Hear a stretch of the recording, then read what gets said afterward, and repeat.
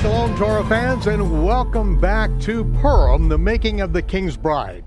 Tonight, you want to put that gallows where? Well, tonight we are going into the third part of this five-part teaching on the Megillah of Hadassah, or the Scroll of Esther, or Easter, as she would be known in the English language. And tonight we're going to be in Easter, chapter 3, verse 1. And so please turn your Bibles there. Our whole story started out in the third year of Achashverosh, and it is at the end of a 6-month World's Fair in which there is a 7-day feast. At the culmination of this feast, this is when Vashti, which means absolutely gorgeous, beautiful, she is then asked by the emperor to be brought in with the royal crown in a display of the most magnificence of the empire, and she insults the emperor, which is not allowed to stand. In the whole course of events, we see that after she insults her husband, she is then put out from being the queen, and that pretty well ends the problem that we had with Vashti in the first chapter, but then the king is looking for a bride. We see that there's a young Jewish girl that is named Hadassah, that in the 6th year of the reign of Achashverosh, that is when she is then selected for the 1-year purification process, and with all the other young virgins in the empire, they are then brought in. They are groomed, they are trained, they are prepared for that 1 year. And at the end of that 1 year, that is when Achashverosh says, I found my queen, Hadassah. He only knew her as Easter, which is the name of the Babylonian goddess of fertility. But this is in secret. No one knew that she was actually Jewish. And so we see that her cousin, Mordecai, who had raised her, Mordecai, which means little, he's kind of in the background, kind of insignificant, little, but yet he was the one that raised her and said, don't let anyone know who your people are. Well, it was during the 7th year of the reign of Achashverosh, or shortly thereafter, that 2 of the doorkeepers in the emperor's palace are making a plot to kill the emperor. Mordecai finds out, relates the information to Easter, then she makes it known to her husband, and so this is circumvented, the men are executed, they are hung, and we now move into chapter 3, because we're going to see the hand of the Almighty is so prevalent in the book of Hadassah. He is moving things, yet his name is not mentioned. And Easter chapter 3, verse 1, after these things did King Achashverosh promote Haman, which means the magnificent, the son of Hammedatha, it says in your King James, but it is literally Ha-Meditha, the doubled. The king, the son of the doubled, the Agagite. And he advanced him and set his seat above all the princes that were with him. And so now this is after the time of Daniel, and as Daniel was a satrap, or the head under Darius, now we have under Xerxes, we have Haman, the magnificent one, who is an Agagite. And he is the one who is put in this position. Now we are going to understand why there are all these boring genealogies in the Bible. They're not really boring at all. It's just that we have to know enough about the scriptures to know how important they are. And we see that to understand the relationship between Mordecai and Haman and what is about to happen between the Jew and this Agagite, we have to go back to Esther 2:5. It says, in Shushan the palace, there was a certain Jew whose name was Mordecai, the son of Yair, the son of Shimei, the son of Kish. Now, it doesn't give us all the generations here. As a matter of fact, it leaves out like 480 years. But it lets us know that Mordecai, that it goes all the way back to being a son of Kish, which is over 490 years earlier of Benjamite. Now, this shows that this is an unbroken lineage, even though it doesn't describe every single generation that is there. We also see this in the book of Matthew, where there are 14 generations from Abraham to David, 14 generations from David to the carrying away into Babylon, and 14 generations from the carrying away unto Babylon unto the Messiah. And we hear some of the anti-missionaries, Jewish anti-missionaries say, well, your scripture is not true because it doesn't have all the lineage there. No, of course it doesn't. It gives exactly 14 generations. It makes an internal Masorah between, in this pocket of generations, 14, 14, and 14, so that we see that it is unbroken. There is no question. And they have to admit that it is an unbroken lineage, but yet there are 3 kings that are left out from this lineage. Why?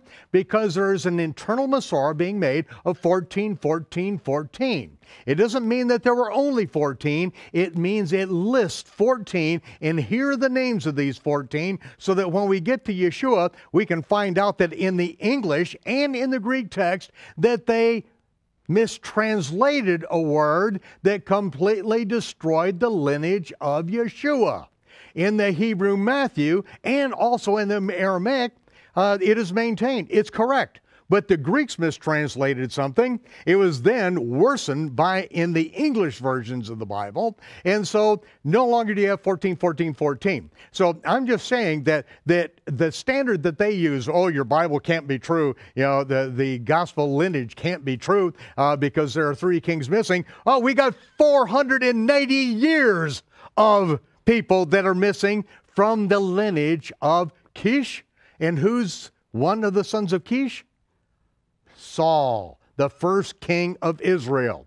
So we are looking, ladies and gentlemen, Mordecai, almost royalty. And as it tells in 2 Samuel 16:5 through 8, out of the family of the house of Saul, there came a man whose name is Shimei, the son of Gerah. This is Shaul, or King Saul's brother. And so we see that Mordecai literally comes from Saul's brother, who then has a son named Shimei, and that is the lineage of Mordecai. But we are still in the household of Saul, of the son of Kish. And so now I want to go back to this, the storyline of Hadassah here. And to understand about this lineage of both Saul, the son of Kish, and this Agagite. In 1 Samuel 15:1, it says, Samuel said unto Saul, Thus saith Yehovah Tzevaot, I remembered that which Amalek did to Israel, how he laid in wait for him in the way when he came up from Egypt. Now go and smite Amalek. Utterly destroy all that they have, spare them not, but slay both man and woman, infant, suckling, ox and sheep, camel and ass. And we covered this in our last session of exactly who the Amalekites were. But what I did not bring out was that who the Amalekites actually, what the offspring line is. Because we find this in Genesis. Turn to Genesis 36:12, and we see that Timnah was concubine to Eliphaz. Eliphaz was Esau's son, and Timnah bare to Eliphaz Amalek. And so Amalek is actually a grandson of Esau, who went forth and dwelt with the cursed Canaanites, which they are known for their gross immorality, murdering, sex perversion. That's what they're known for. And that is why when we have these Amalekites dwelling with them, nothing good is going to come out of these Amalekites either. And so in 1 Samuel chapter 15, verses 7, we're going to continue reading. So Saul smote the Amalekites from Havilah till you come to Shur, that is over against Mitzrayim, or Egypt. But he took Agag. Now remember that Haman is an Agagite. His father is an Agagite.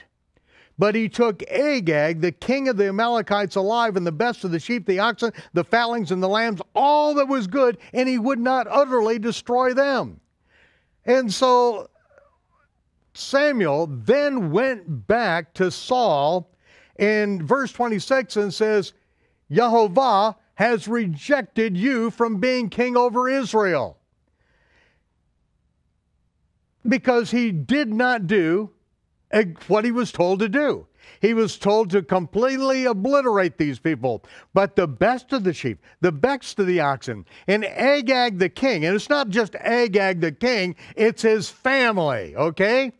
Because the Agagites are going to continue on.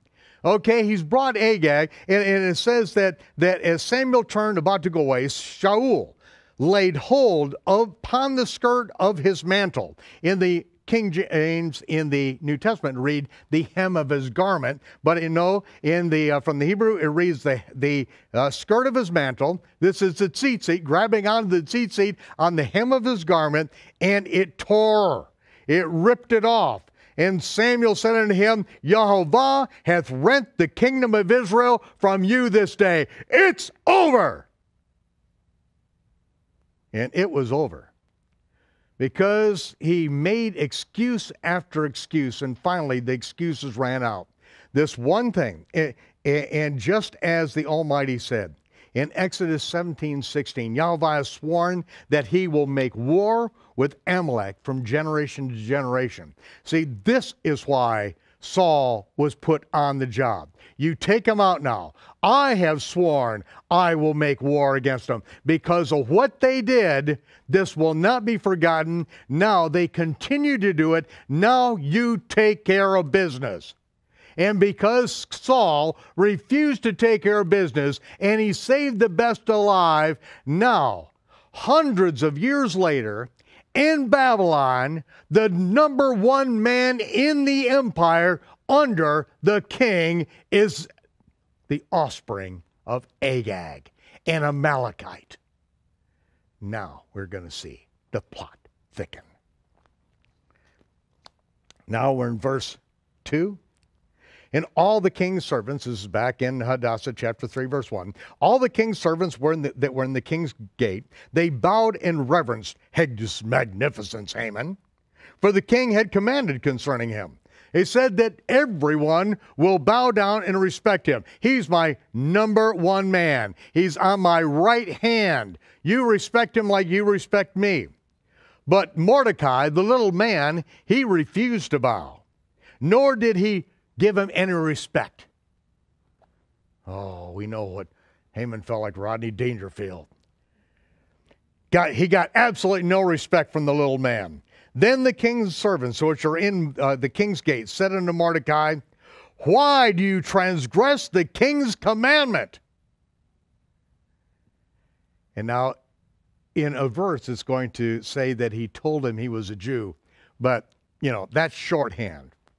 He probably said, well, let me tell you a little story about this Agagite, about Haman, and about my great-great-great-great-great-great-great-great-great-grand uncle. Let me tell you what happened. And let me tell you what the Amalekites did to us when we were coming out of Egypt.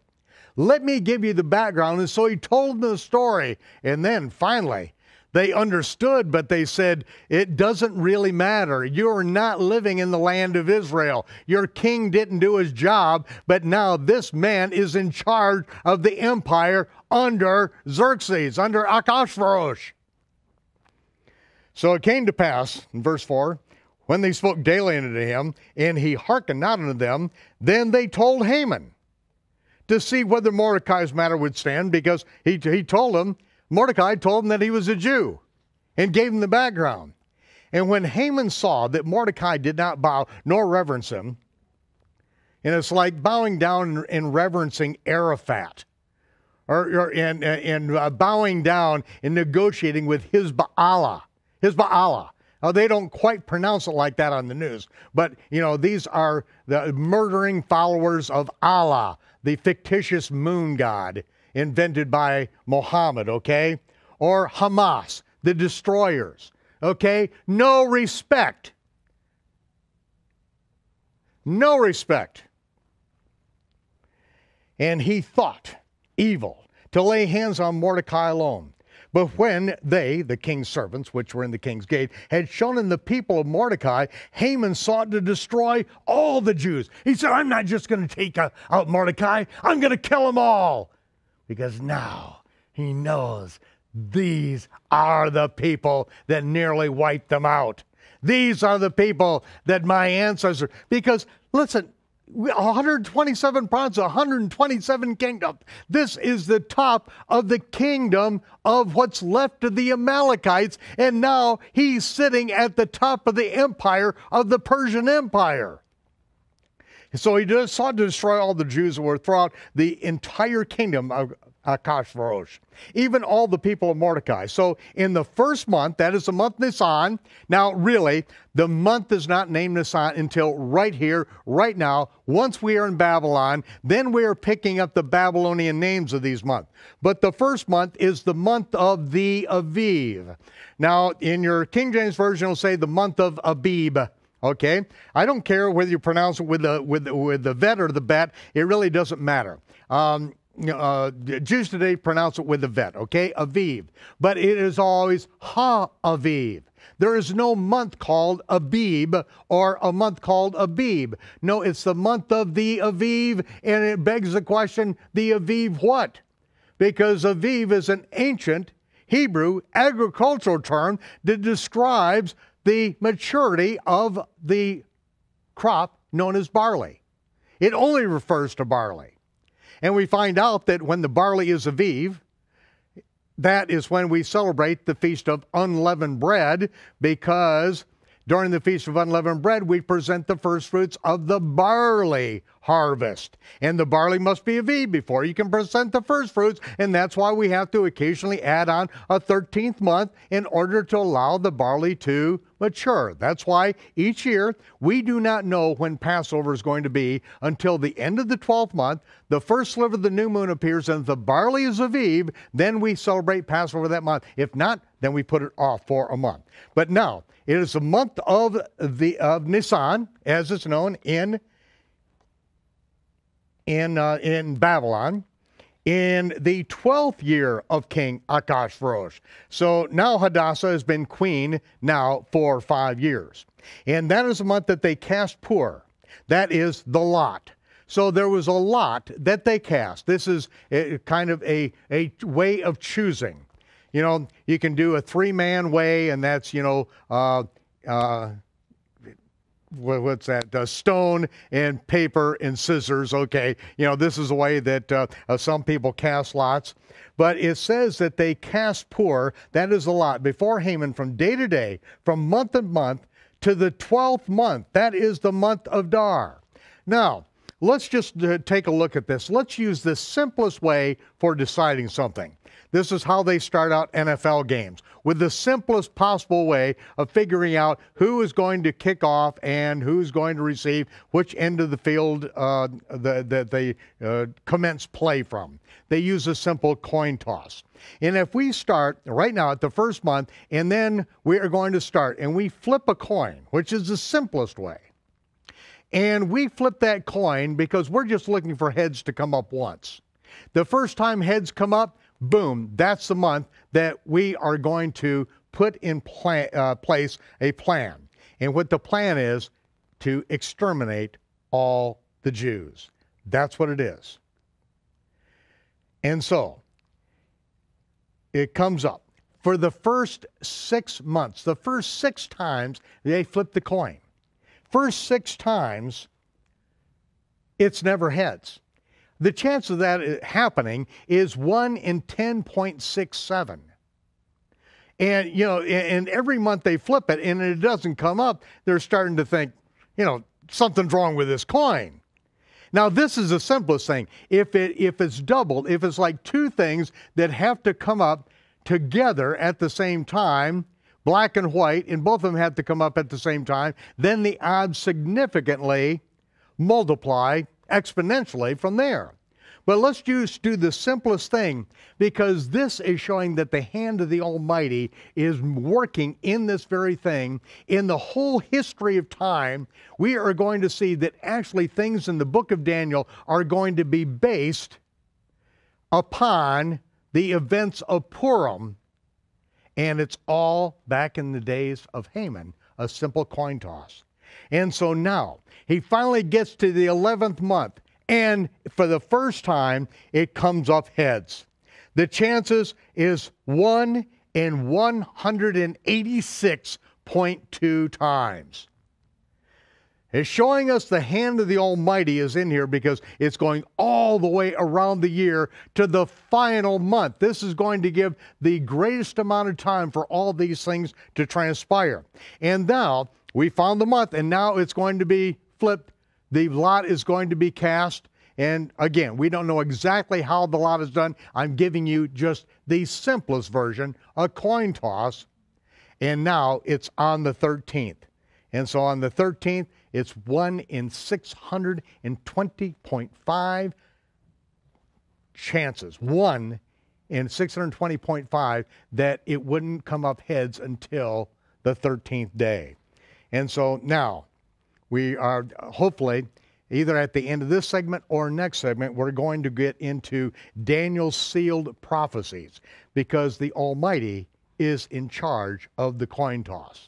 Worst case scenario, that this will have to end up being one of the DVDs to our Ambassador Club members out there. But let's go on. In verse 8, and Haman said unto Achashverosh, there's a certain people scattered abroad, dispersed among the people in all the provinces of thy kingdom, and their laws are diverse from all people, neither they keep the king's law. Therefore it's not for the king's profit to suffer them. You know, the guy's just a liar, okay? You know, the Jews in the land have been nothing but good for the entire empire. And he said, oh, these people, they don't respect your laws. Why? Because they live on a higher level. You know, it's like John Adams. Or excuse me, Samuel Adams. Who said that we're not basing the future of America upon the Constitution. Far from it, we're basing it upon every man's ability to govern himself according to the commandments of God. Because if you govern yourself according to the commandments of God, you are living on a higher level. You don't need to make laws for these people. Now we have 2.4 million laws in America. Why? People simply will not govern themselves according to the Torah of God. No. You know, we've been taught in our schools that there is no God. It's survival of the fittest. If it feels good, do it.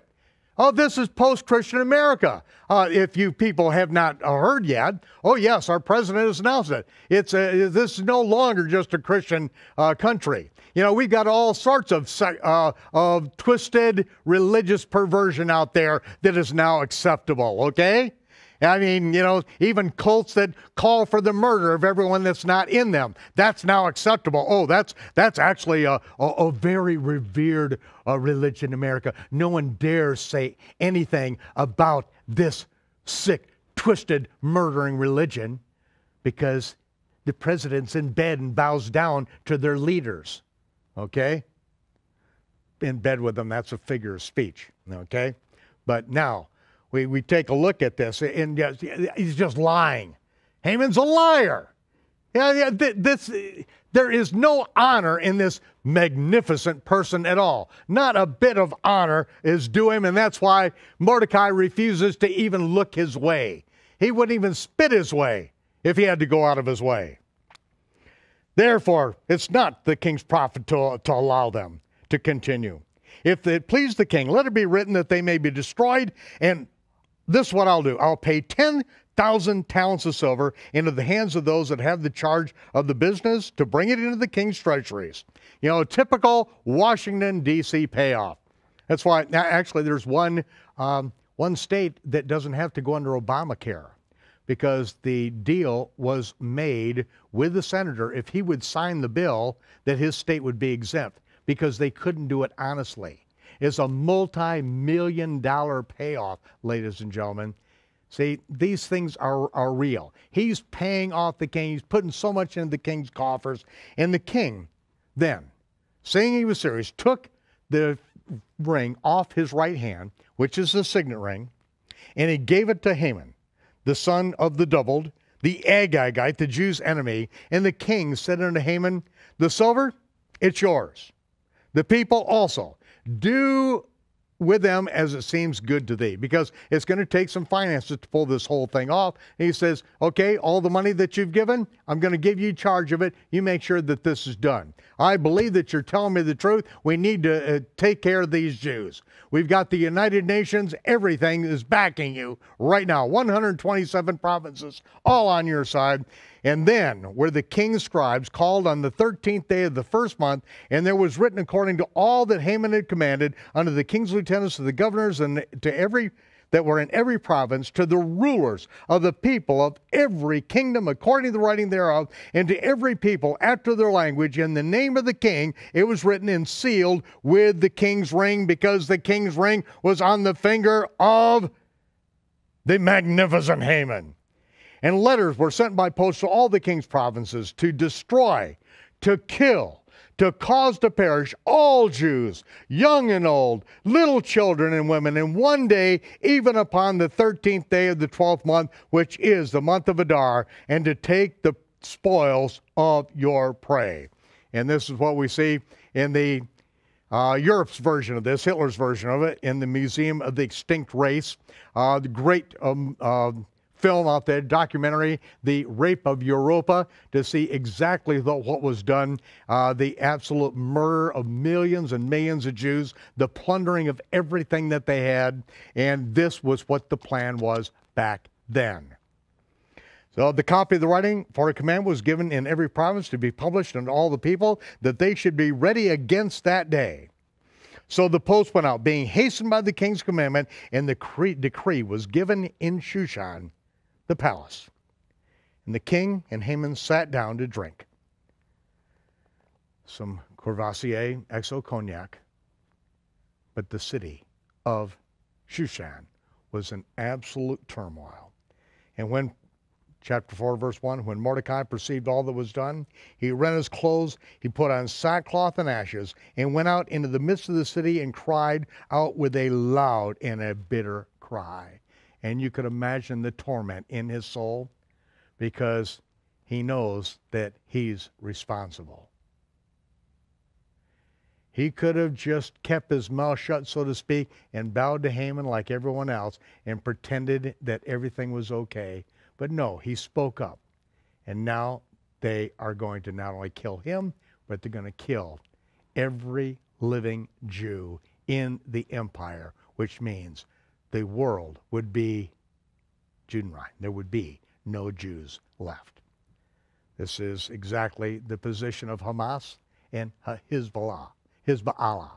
This is their position now. It is illegal to enter into the king's gate where Mordecai was allowed to go because of his position, but it was illegal to go in clothed in sackcloth and ashes. So Mordecai stayed outside, and the entire empire, wherever this decree went, everyone, all the Jews were in great mourning. They were fasting and weeping and wailing, and many lay in sackcloth and ashes. They had 1 year left before the death sentence would be executed, and there was nothing they could do about it. They were unarmed. They were living in the civilian population of the empire of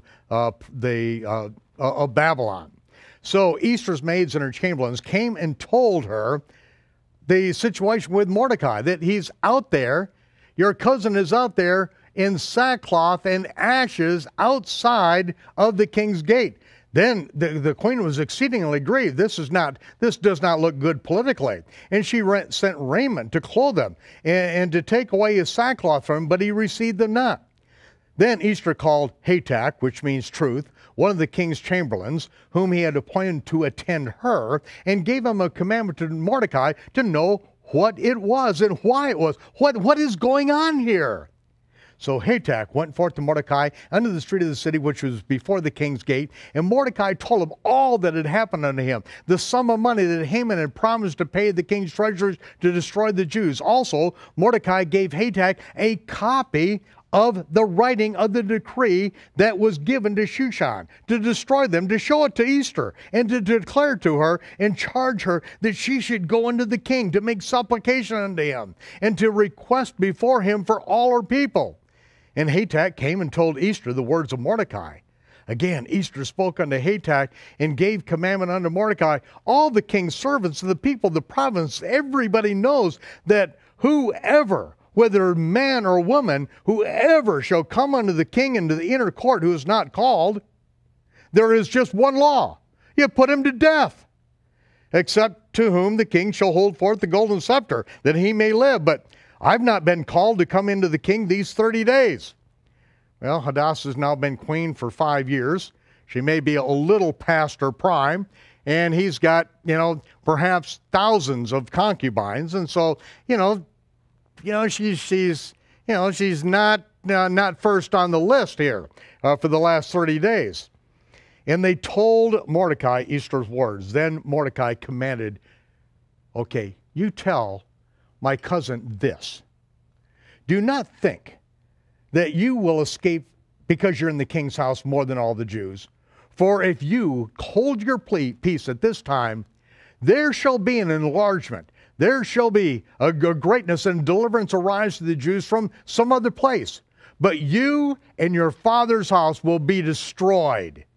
And who knows whether you have come into the kingdom, that everything that has happened to you in your whole life, your parents being killed, me raising you, me then helping you, and you getting into the king's house, and now that you are the queen, how do you know that all this didn't happen? That Vashti didn't refuse to come in before the king and all this stuff, that the whole fabric of life wasn't so that this moment was divinely designed by the Almighty.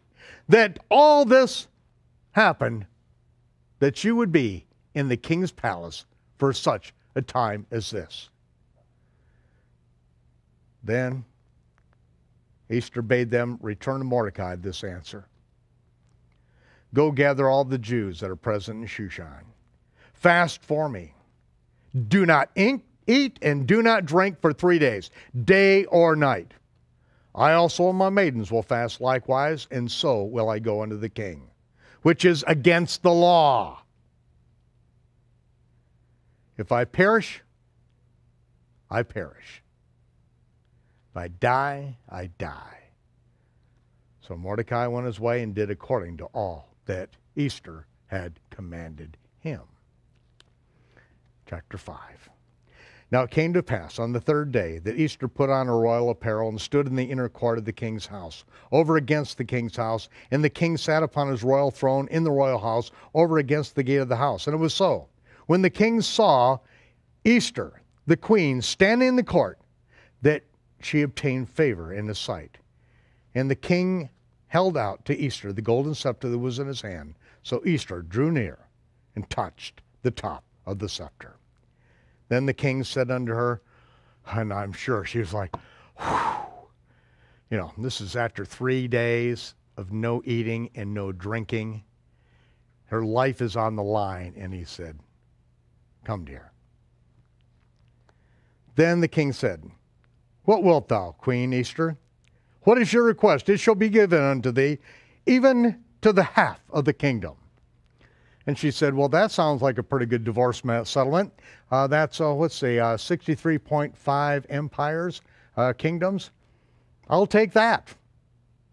No, it's a figure of speech. It is a magnanimous offer of royalty, even to the half of my kingdom. Do you think he would really give the half of his kingdom if she said it? No, there's no way on God's green earth.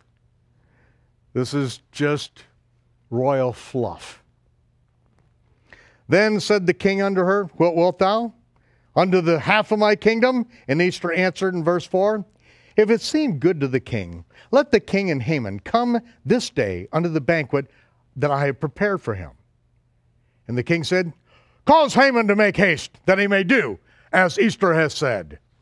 He said, yes, dear, we'll be at your banquet. So the king and Haman came to the banquet that Esther had prepared, just the two of them. Now, what does she know?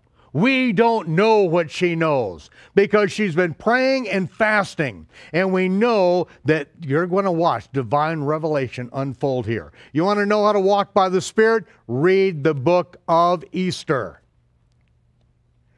And the king said unto Esther at the wine and cheese party, it says a banquet of wine, what is your petition? And what will be granted thee? What is your request? Even to the half of my kingdom, and it shall be performed. Anything you want, sweetheart, it's yours. Just ask. Just say the word. Here's a blank check. Just fill it out. I'll sign it. No problem. What do you want? Then Esther answered and said, my petition and request is, if I found favor in your sight, and if it please the king to grant my petition and to perform my request, let the king and Haman come to the banquet that I shall prepare for them, and I will do tomorrow as the king has said. See, now this is what Shaul in the Brit Hadashah in 1 Corinthians refers to as word of knowledge and word of wisdom. One of the, these are two of the manifestations of the Spirit.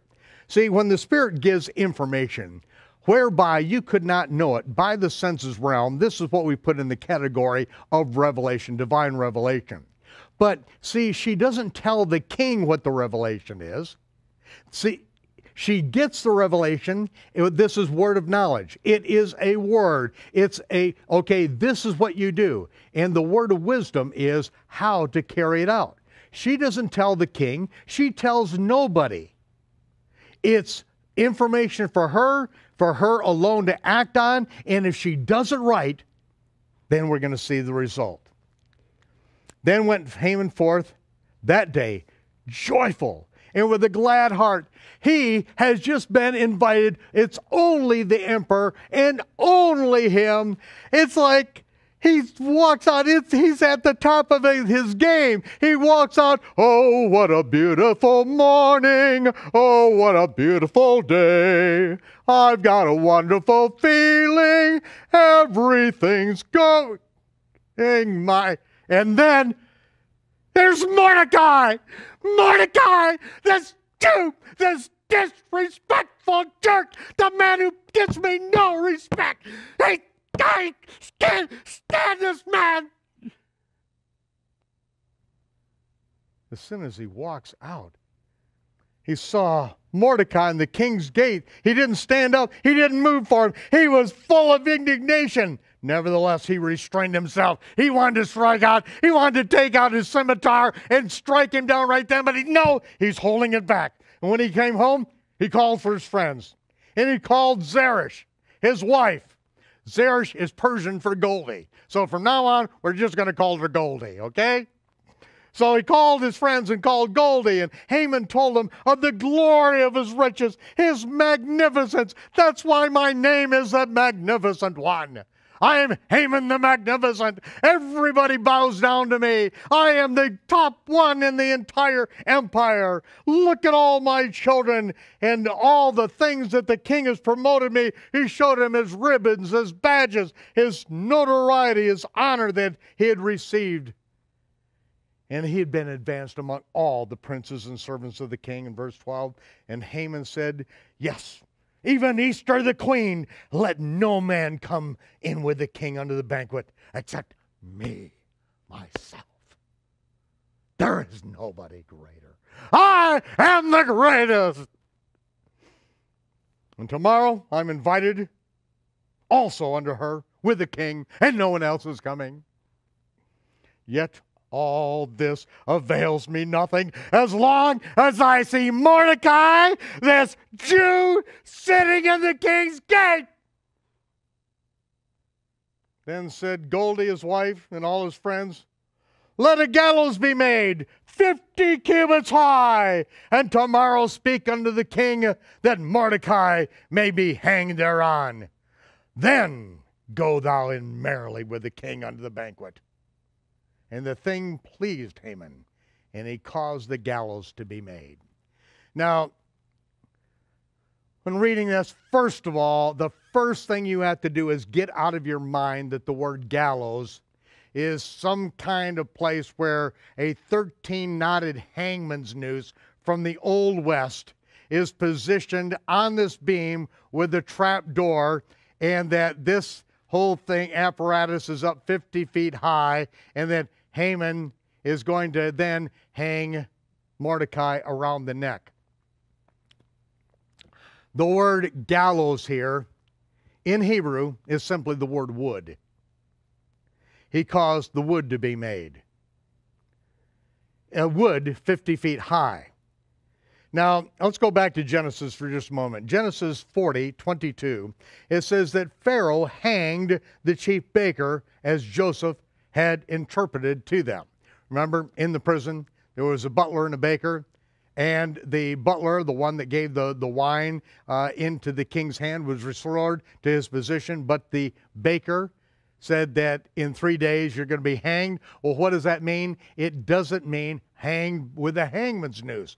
No, hanging in Egypt, as in, and this was part of Egypt now. You know, this is much, much later.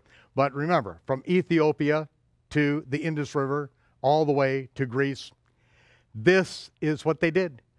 They had wood that was sharpened, and they hung people on this sharpened wood that came up to a slender point, and people were then hung on it. Now, how were they hung on it? Let's continue on. In Joshua chapter 10, verse 26, we read, Joshua smote them, slew them, and then hanged them on 5 trees. And they were hanging upon trees until the evening.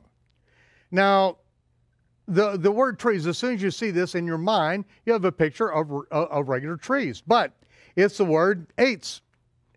And you just look it up in a Strong's Concordance, which is really one of the most simple, even elementary. It's elementary. It's not even high school, okay? A Strong's Concordance is an elementary concordance. It's among the simplest concordances you can get. And even there, it says tree, wood, timber, stock, plank, stalk, stick, gallows. And when the word gallows comes up, it is referring to an impaling stake. They killed these people and then hung their dead bodies on these impaling stakes for all to see. In Ezra 6:11, it says, I've made a decree that whosoever shall alter this word, let timber be pulled down from his house, and being set up, let them be hanged thereon, and let his house be a dunghill for this very thing.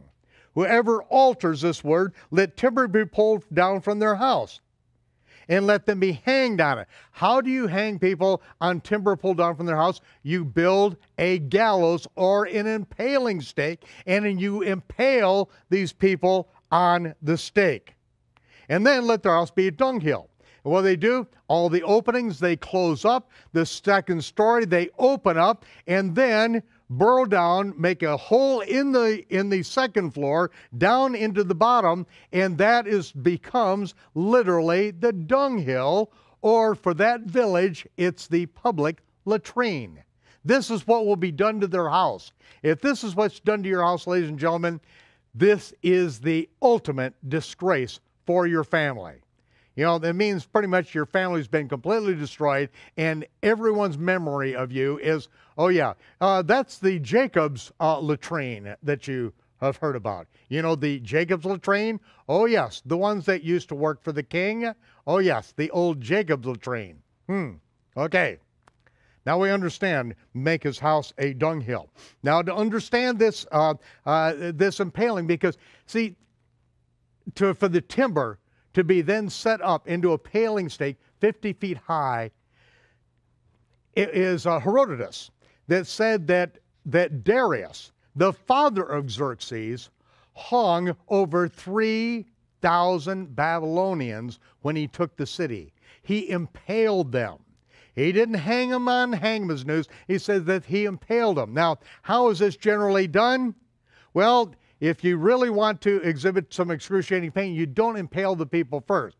First of all, you arrest them. Then, like his design for Mordecai, is to then tie his hands behind his back. And then, upon this scaffolding, they would then go up, and then they would seat this person on this sharpened impaling stake. Seat him on a needle point, impaling stake that then gets bigger and bigger as it expands out. Even if he didn't, his hands were not tied, a man seated on an impaling stake would be in such excruciating pain for hours. And it doesn't matter how strong you are to reach underneath you and to try to pry yourself off from an impaling stake, 50 feet high, to where everyone sees you. This is an example to the whole world. This is what happens to the enemies of Haman. At 50 cubits, this is like 75 feet tall. This is twice as tall as a telephone pole. So imagine a city street telephone pole sharpened to a needle point, and then finally broadening out to about this big at 5 feet down. You would hope you would die in the first 5 or 6 hours. But every time you moved, every muscle twitch, every relaxation, everything that you did, that point would go deeper and deeper and deeper. And if it missed your heart and then took out one of your lungs and then went up into your throat and finally your brain. Whew, man. You want to put that gallows where? Ladies and gentlemen, give me a 13-knotted hangman's noose from the Old West any day. Do not let me die on the gallows of Haman. Well, this brings us into the Brit Hadashah, in fact. I want you to go to 1 Samuel chapter 31, verse 3, because this gives us an idea of what it means when it says that these people would be hanged. Joshua hung them on these trees, on these impaling stakes, that let timber be brought, let their house be assembled, take the roof off, make this a public latrine, and then the roof timbers, sharpen them, and then impale these people on them if they break the Torah. You know, he's getting serious now in Ezra. You know, these people have got to get back in line. And so it says that the battle went sore in 1 Samuel chapter 31, verse 3. The battle went sore against Saul, and the archers hit him, and he was gravely wounded by the archers. Sore wounded, it's more than just sore. I mean, this means gravely. He was wounded unto death. Then said Saul unto his armor bearer, draw your sword, thrust me through therewith, lest these uncircumcised come and thrust me through and abuse me. But his armor bearer would not, for he was deathly afraid. Therefore Saul took a sword, fell upon it, and that is when Saul hanged himself. He hung himself on his sword. And when his armor bearer saw that Saul was dead, he likewise fell upon his sword and died with him. So Saul died, and his 3 sons, and his armor bearer, and all his men that same day. They all died together. Now, I want to take you into the book of Acts. Acts chapter 10, verse 39. And it says, and we are all witnesses of these things which he did. Yeshua did, both in the land of the Jews and in Jerusalem, whom they slew and hanged on a tree. Now we come into Roman times, ladies and gentlemen. They slew him, they hung him on a tree. And this tree is a Zulon. In your Strong's Concordance, number 3586. And whenever people use Strong Concordance numbers, it drives me nuts. So I just did it. Because Strong's numbers are not the Bible. It goes Strong's number this, that. No. They quote it like it's some big authority. It's the juvenile version of a concordance, okay? But wood, that which has been made from wood. 1A1, as a beam from which one is suspended. A gibbet, a cross. Now we know that Yeshua was hanged on a tree. Was he impaled on a gallows? No, because now we are in Roman times. They don't impale people, they hang them on a cross. Let's go into this. In John 19:31. Therefore the Jews, because it was a preparation so that the bodies would not remain upon the cross on the Sabbath day, for that Sabbath was a high day, they besought Pilate that their legs might be broken and that they might be taken away. Because it was the preparation. The preparation to what? Well, it's the preparation of the Passover. And this is what it tells us in the same chapter, in verse 14 of John 19, it was a preparation of the Passover. About the 6th hour, Pilate said unto the Jews, behold your king. It's the preparation of Passover. Now this word cross is the word in Greek stauros. And stauros, according to Strong's, number one is an upright stake, especially a pointed one. It could be an impaling stake. Was Yeshua impaled on a stake? It gave us a description of it. He was nailed to a stauros. Number two, a cross. Why would they use the word stauros, which could also be cross? Because this is what the Romans did. They worshiped Mithra. The sign of Mithra was the Babylonian T or Tau for the cross of Mithra, or the cross of Tammuz. Tammuz, the Babylonian Tau. A well-known instrument of the most cruel and ignominious punishment borrowed by the Greeks and Romans from the Phoenicians, to were fixed among the Romans down to the time of Constantine the Great, the guiltiest criminals, particularly the basest slaves. This is Strong's his description here. So you see that one place it says that he was hanged on a tree. Oh, and so now, we use this one example. Okay, well, Jesus, it was a growing tree, and Jesus was actually on a growing tree. That's one usage of it. You've got to look at the culture, people. Josephus said at one time they had 2,000 Jewish men in chains waiting for the next cross to become available, because it took up to a week to die on a cross. And so now this person dies, they hang the next one. They knew what a cross was. You can't turn it into a tree. You can't turn it into a gallows at this particular point. And then, now we read in Matthew 27:5. Judas cast down the pieces of silver in the temple and departed and went and hanged himself. Now, what does this mean? Does it mean that he built a gallows, like in the Old West, got a 13-knotted hangman's noose, and hanged himself? No. We've got to go with what is going on, what is the culture. Acts 1:18 says, Judas, and this is Peter, Kepha, give us the detail. Judas purchased a field with the reward of iniquity. And falling headlong, he burst asunder in the midst, and all his bowels gushed out, and it became known in all of Jerusalem as a gross hematos, or akeldama, or the field of blood. It was a bloody, gory mess. Now, how could that happen if he was hung by an Old West 13-knotted hangman's noose? It wouldn't. How did he hang himself? He took his sword, he put the hilt on the ground, just like King Saul did, and he hung himself on his sword. He impaled himself on his sword. Remember the night of the Last Supper? Yeshua asked his disciples if they ever lacked anything during the time he sent them out in ministry. They said no.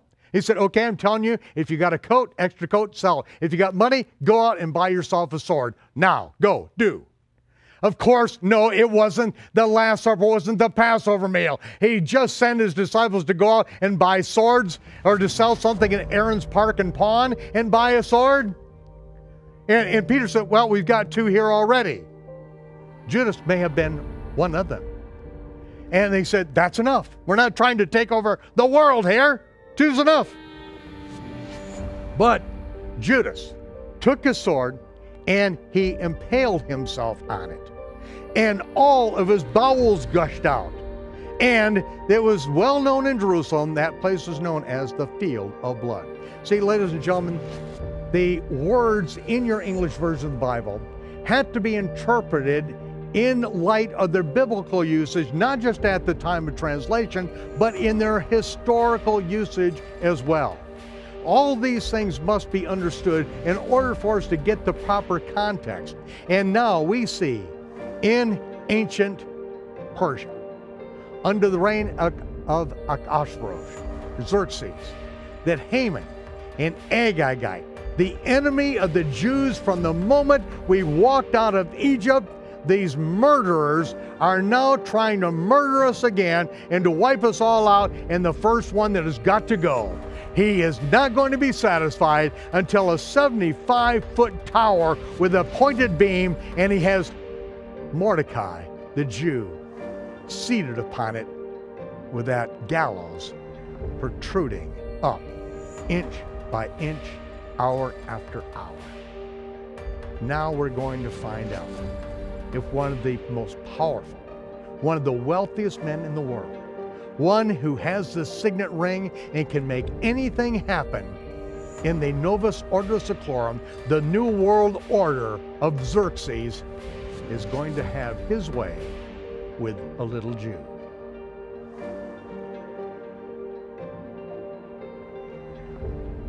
Now I would like to leave you with this blessing. Yivarechecha Yehovah v'yishmerecha. Yair Yehovah panav elecha v'chunaka. Yisa Yehovah panav elecha v'yisem lecha shalom. B'shem Yeshua, Sar Shalom. Yehovah bless you and keep you. Yehovah make his face to shine upon you and be gracious unto you. Yehovah lift up his countenance upon you and give you peace in the name of Yeshua.